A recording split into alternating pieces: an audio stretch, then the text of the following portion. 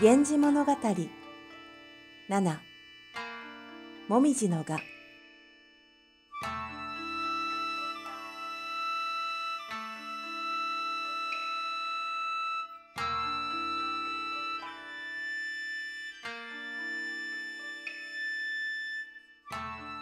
院の祝賀は10月だった。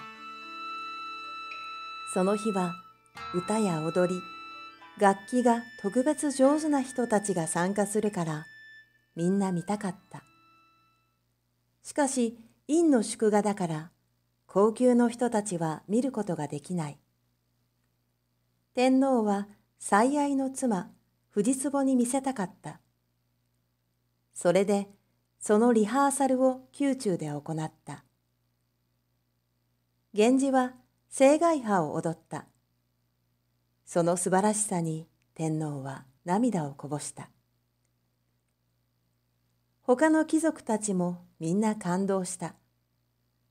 源氏を憎く思っている皇太子の母は、美しすぎて気味が悪い、と言った。藤壺は自分のお腹の子が源氏との不義の子だと思うと、素直に感動することができなかった。その夜、天皇は藤壺を部屋に呼んだ。源氏の青海波が一番良かったね。あなたはどう思った？と天皇は聞いた。藤壺は、私もそう思いました。と言うだけだった。次の朝、源氏は藤壺に手紙を書いた。私の踊りはどうでしたか？あなたが見ているから心が乱れてしまいました。藤壺は無視することができなかった。カラの踊りには感動しました。ただの観客として。とだけ書いて送った。源氏は久しぶりに藤壺から返事をもらったからとても喜んだ。開いたり閉じたりして何回も見た。院の祝賀はリハーサルも素晴らしかったが、10月の本番はもっと良かった。美しい紅葉の中で歌や演奏、踊りが行われた。夕方の赤い光の中で源氏が踊っているとき、少しだけ雨が降った。みんな神々も感動して涙をこぼしたと思った。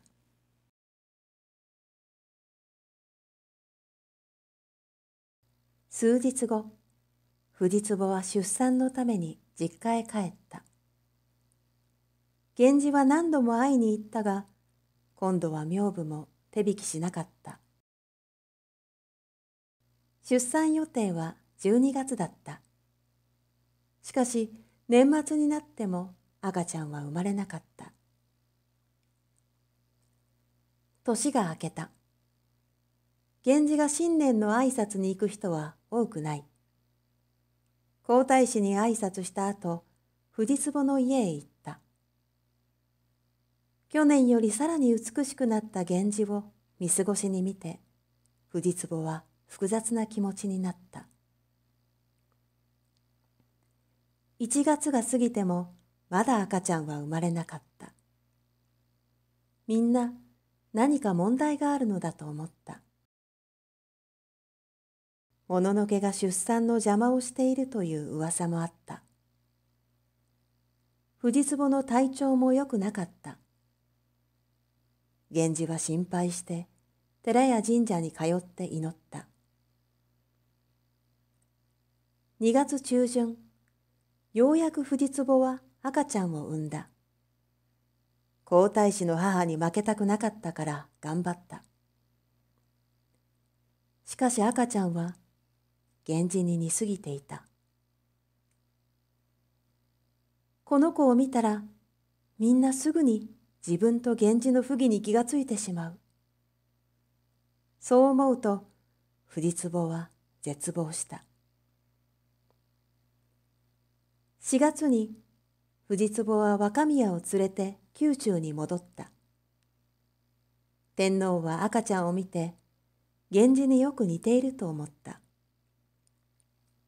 しかし、他の赤ちゃんをよく見たことがなかったから、きっと源氏に似た美男子になる、と喜んだ。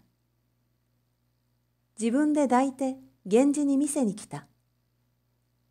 その時は、源氏も自分の顔色が変わる気がした。それを見ていた藤壺も冷や汗を流した。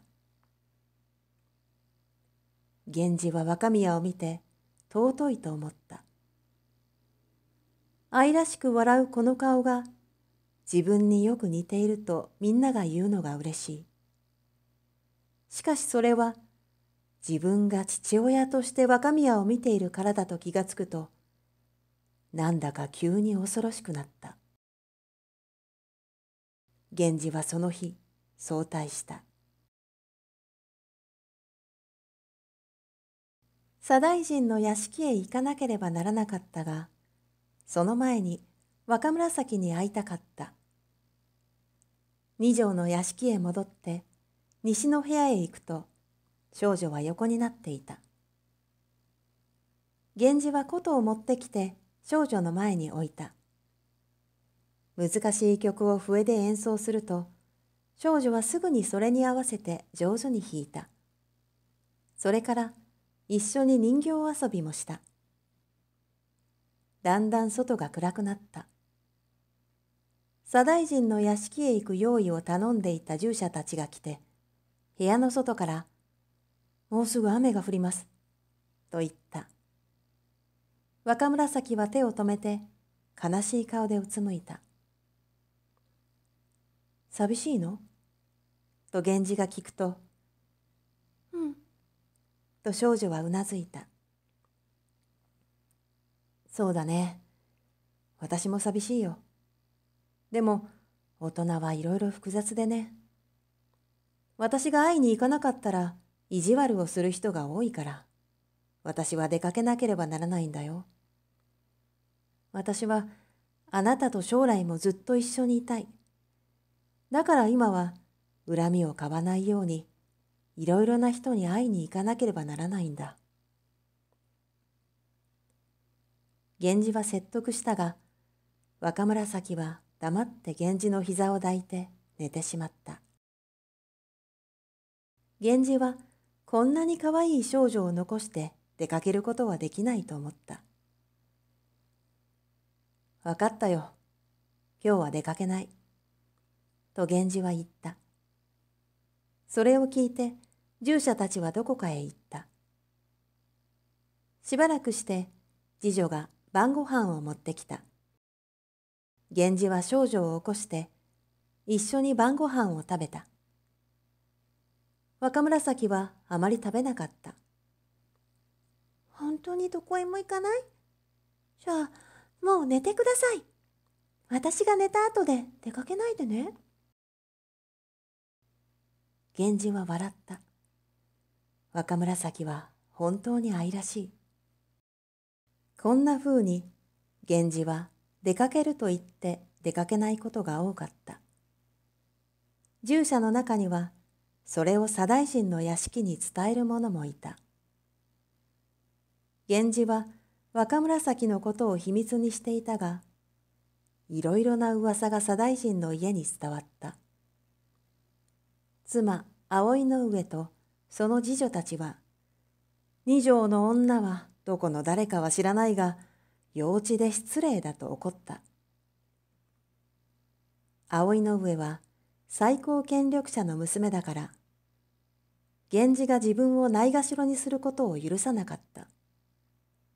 しかし、自分より格下の女に嫉妬したら恥ずかしいと思っていたから、夫には何も言わなかった。そういう態度が源氏は嫌だった。源氏は天皇の子だから、大臣の娘を特別扱いしなければならないとは最初から思っていない。それに葵の上は自分の最初の妻で、政治的な関係もある。簡単に別れることができないと知っていた。だから、源氏は安心して他の女のところへ行くのだ。それがこの夫婦の問題だった。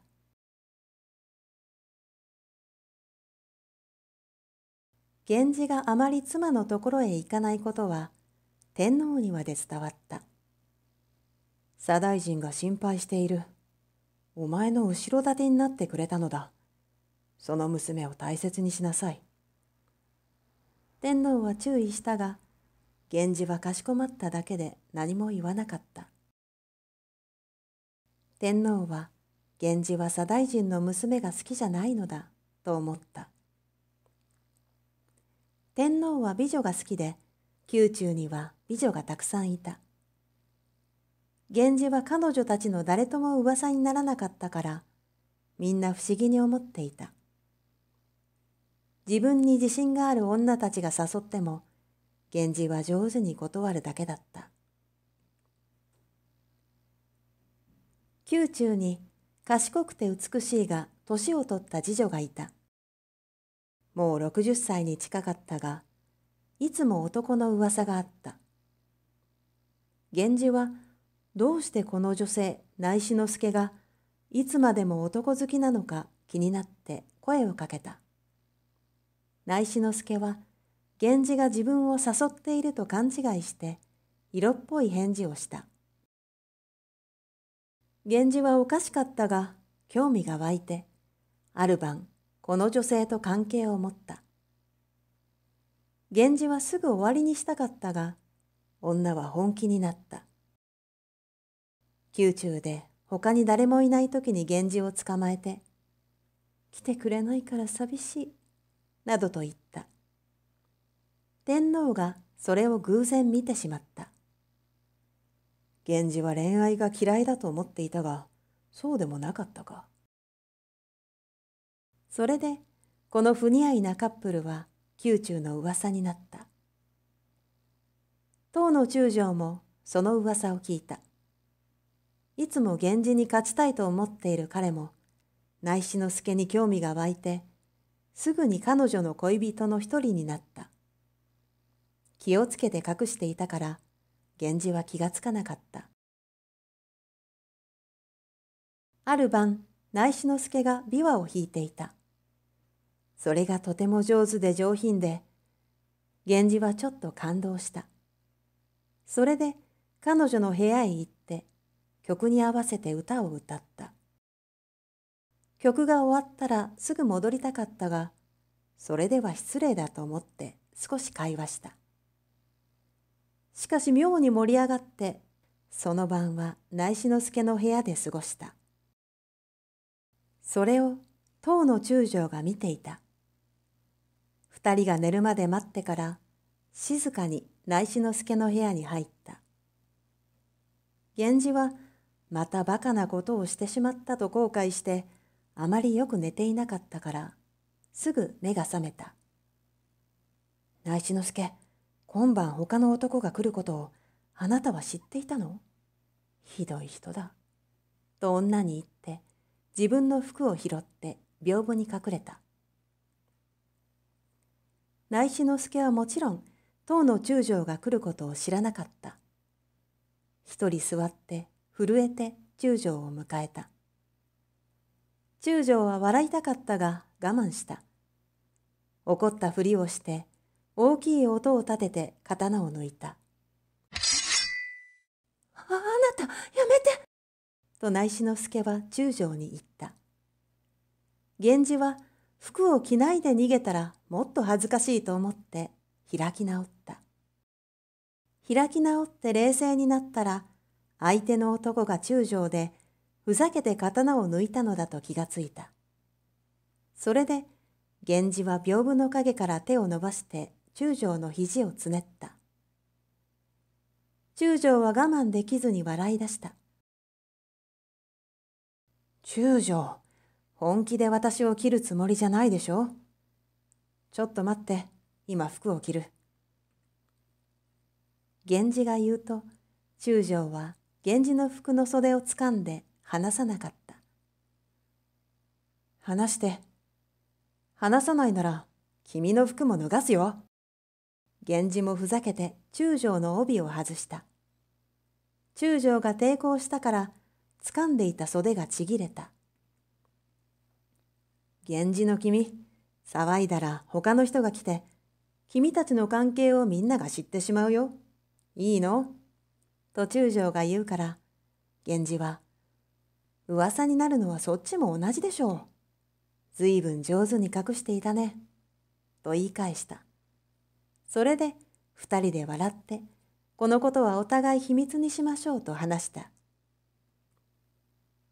次の朝、内侍之助は部屋に残っていた帯を源氏に届けた。しかし、その帯は当の中将のものだった。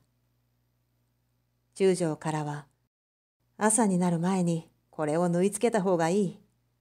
と書いた手紙と片袖が届いた。源氏は、あなたたちの結びつきがなくなっても私のせいにしないでくださいね。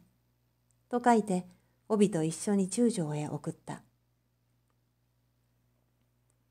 その日は昼間の仕事中もお互いに顔を見るたびに笑ってしまった。中将はそれから何度もこのことで源氏をからかった。当の中将は父が左大臣、母は前の天皇の娘、妹は源氏の妻だ。それでただ一人源氏と張り合うことができる人だった。7月、藤壺の位が上がった。源氏の母は位が低くて権力もなかったから、源氏は皇太子になることができなかった。天皇はそのことを悔やんでいた。それで藤壺の子供を絶対に皇太子にしたかった。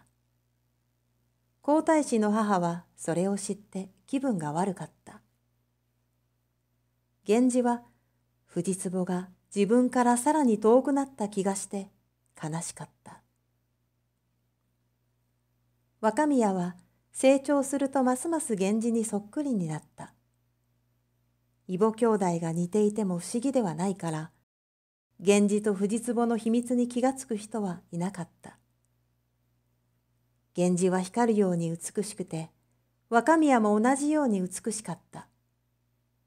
人々は二人を月と太陽のように似ていると噂した。